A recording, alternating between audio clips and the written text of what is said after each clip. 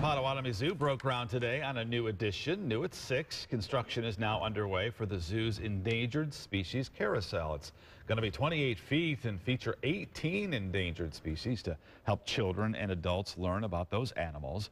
And the carousel is being built at the entrance to the zoo, which will soon look different as well. The entrance, which hasn't really changed a lot in a number of years, is going to get a real makeover, not only from the carousel, but also in the second phase of the project. We're going to be adding some restrooms and a gift shop up front, so the whole look of the front area of the zoo is going to change fairly dramatically. And your children can expect to start riding the carousel